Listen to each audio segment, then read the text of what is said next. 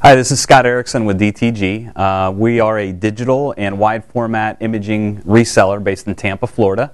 And today we're going to actually show you how to set up, install, and show you some of the features and the uses of the new Epson 7700 and 9700 printers. Today we're going to be setting up the 7700, but the 9700 is almost identical in every way except that obviously it's a lot bigger, being 44 inches wide. So when you order and receive the printer, it does come, as you see here, it comes on a wooden pallet, and then obviously the big box here on top. When you're ordering the printer, I do recommend that you speak with your sales rep, and if you do need a lift gate, to request that on the truck, because obviously it is big and heavy. So when it comes in, the first thing I'm going to do is actually walk over to the side of the printer, and on the side we've got a sticker that says open here for installation information and documentation. So we just cut that door open, and then inside here we've got the power cord and the user manual that basically shows us not only how to set up and install the printer, but how to use it as well. So take this out first if you've got any questions, and you can refer to this to help you set up the printer.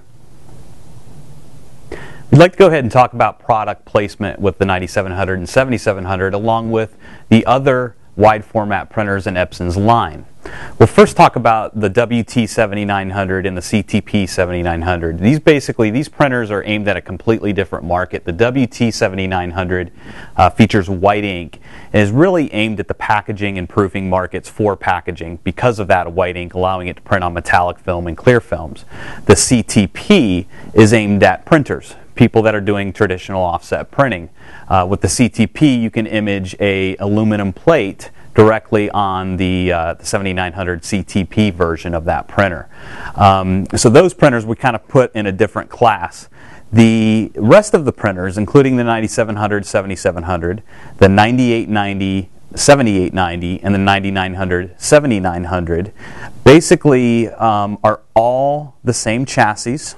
They utilize the same ink tank cartridge sizes, so you can get 150, 350, 700 milliliter tanks.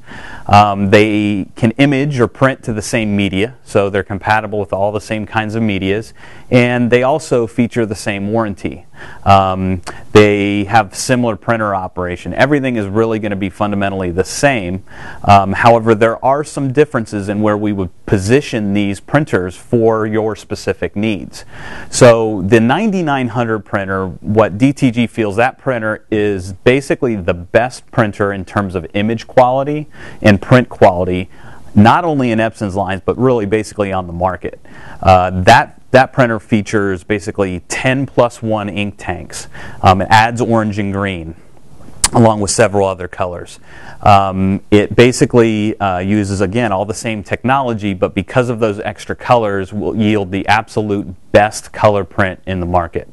The 9890 and the 7890 class, those basically, again, are the exact same printers, but they do not include the ability to use orange and green ink. So again, extremely high quality. They can be used in photo, they can be used in fine art applications, they can be used in CAD and engineering as well, but they basically don't feature that orange and green ink, and they're going to have the same speeds as the 9900 class of printers and the 7900 class.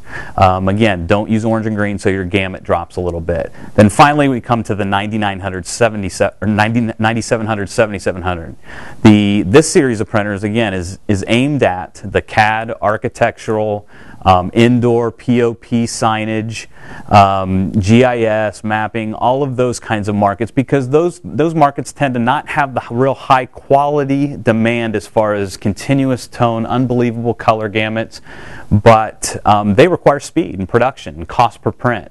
And by utilizing the 5 colors and doubling the use of the nozzles on the print head, these printers, the 700 series, can print extremely fast. The quality isn't quite as good as the high-end photo fine art, but it is still surprisingly very good quality. So you can print photographic images on it. It's just not going to have the complete tonal range that the other class, the 9890 and the 9900s are. Finally, comparing within the Epson class, we'd also like to talk about the Epson printers in relation to HP and Canon. All of these printers produce very sellable prints and very high quality prints to their respective marketplaces. The Epson does utilize a little bit different print head technology in the fact that it's a piezo inkjet head, whereas Canon and HP use thermal inkjet heads. So piezo traditionally is a more controllable, a little bit higher quality and smaller droplet size, more consistent. It also is a permanent print head technology. You won't be replacing these print heads. If anything goes wrong within the warranty, Epson does come out and replace the print heads, but you're not constantly changing those print heads. With Canon and HP, the thermal inkjet basically uses heat to produce that droplet of ink, so they tend to wear out a little bit more. You will be periodically replacing those print heads, so a fundamental different philosophy in actually how to get the ink down on the paper. Again, all very high quality printers make sellable prints, but a fundamental core difference in philosophy on how to utilize the print head. Some of the features of the new 7700 and 9700 printers are, obviously you have your choice between 24-inch, the 7700, and 44-inch, the 9700.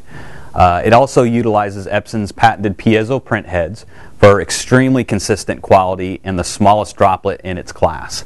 It utilizes 5 colors, really 4 plus 1, cyan, magenta, yellow, and black, plus your choice of photo and matte black. That choice allows you to print extremely rich blacks on matte paper by utilizing that matte black ink, and then photo black if you want to print on glossy stocks or semi-glossy stocks. It also features spindleless roll loading. If you're used to taking that spindle and putting it in the core, the new Epson printers allow you to basically just place the roll right into the printer without a spindle, and we'll show you that a little bit later. It also features a new rotary cutter that allows you to cut standard papers as well as thick, heavy fine art or canvas if you want to utilize the printer for that. You can also load sheet paper. You can load anything from an 8.5 by 11 up to a 40 by 60 in the 9700 series printer. And it also allows you to print directly on poster board.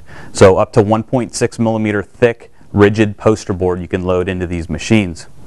It also prints up to 600 square feet an hour in its draft class. So anywhere from 100 square feet to 600 square feet an hour with its new 10-channel print head utilizing 720 nozzles. That basically equates to a D-size print from 31 seconds up to 3 minutes. And then finally, it includes software drivers that allows you to print PDF files, HPGL, HPGL2, CALS files, and a direct driver directly out of AutoCAD as well. On the Windows side, it adds a layout tool that allows you to actually lay out and group multiple images on that same page. Okay, so what we've done is basically taken the top off of the box itself. I had help, and we just lift this straight up and over and off, and this reveals the contents of what's inside the box. We've got ink tanks here. This is the front of the printer. This box right here is basically the stand. So really the only thing we need to assemble is the stand. So we're just going to take this box off, pop it open, and we'll show you the contents of what's in the stand box and get that put together. So what you see here on the floor is basically the contents of the stand box, the box that was on top that we talked about. What we've got are 2 legs, one here, one there. Now these legs are actually marked L and R for left and right. We've got the cross brace that goes in between the legs, a basket or a little catch to keep your manual in. We've got some hardware, which is basically going to be 3 screws for each leg to go into the cross brace and wing nuts to go to the printer stand, or mount the stand to the printer. And then here we've got the basket contents, basically where the prints go after they come and are printed out of the machine. So what we're going to do is we're going to go ahead and just start, and we're going to take, we've got the left and we've got the right, and these are marked as well. So we've got R and we've got L. So we're going to match up those. We're going to insert that. We're going to take our hardware, screw 3 screws here, do the same thing on the other side, and that will basically mount the legs to the crossbar. Okay, so as you can see, we've got the stand put together real quick. What you see here is the contents of the basket. It's actually probably the most complicated thing about setting this printer up. A lot of little parts. So we recommend laying it out like this so you can see the whole thing. And you've got some bars. These are round. These two go towards the back. And then you've got a square one that goes in the middle section, and then you've got these 2 shorter bars that are actually going to go vertical, and then you've got this piece here that goes towards the front. Now what we're going to do is we're going to insert these rods into the basket, the actual cloth basket, and we'll do that in each of the 3 sections. We'll insert this, and then we'll continue on and show you actually how to mount the basket to the stand base itself. So now that we've got the bars inserted into the actual fabric basket itself, we've got these components. We've got 2 pairs of these. I'm just going to take this end, put it on top of this rod, and we take this pin here, and we're going to put it into the side of the leg, and then we're going to insert this, and then basically this pin goes through the leg and then through this piece, which then swivels. We'll go ahead and do that on the opposite side right now. Okay, now that we've got the 2 vertical poles mounted on the stand, we'll go ahead and start attaching the basket. There's some grooves down here that this round post will actually just snap right into, and we'll do it on the left and on the right hand side. Next, we'll go ahead and take this, which is that square pole, and we'll mount it in these 2 pieces. Then we'll take the chrome bracket here, and there's holes that these ends will fit into on the front, and then towards the back we've got 1 more round post, and we'll just basically take that, and just like we did on that first step, is just snap it in to the bracket back here. Oops. And now the basket is basically assembled. Okay, so now that we've got the stand and the basket assembled, we can start to focus on unboxing the printer itself. In the packaging, you've got some ink cartridges, the end cap roll holders, some accessories and things like that. We're going to go ahead and pull all this packaging off and get the plastic off the printer so we can get that printer mounted on the stand. So what we've done is we've removed all the packing material except for what the printer itself sits on. At this point, what we're going to do is we do need to get some help here with lifting of the printer, but we're going to move the stand right in front of the printer and kind of line it up centered on the top. Again, remember we have the left and the right markers, but you'll notice we have these 2 basically posts that the printer has holes in the bottom. We'll lift the printer up, position the printer on the stand, line up the posts, and it'll sit right basically on the stand. Then we'll just take wing nuts and attach it to the base with the wing nuts. So as you can see, we've got the printer mounted on the stand. One thing I failed to mention earlier was we did this with 2 people. You may want to get a 3rd person to help you out. The printer is heavy, so get at least 3 people, 1 guy to help you position the posts into the base of the printer, and 2 people to actually lift it. You may want to get a 3rd to even help you lift it as well. So this again is the assembled printer that finishes unboxing and actually assembling the printer.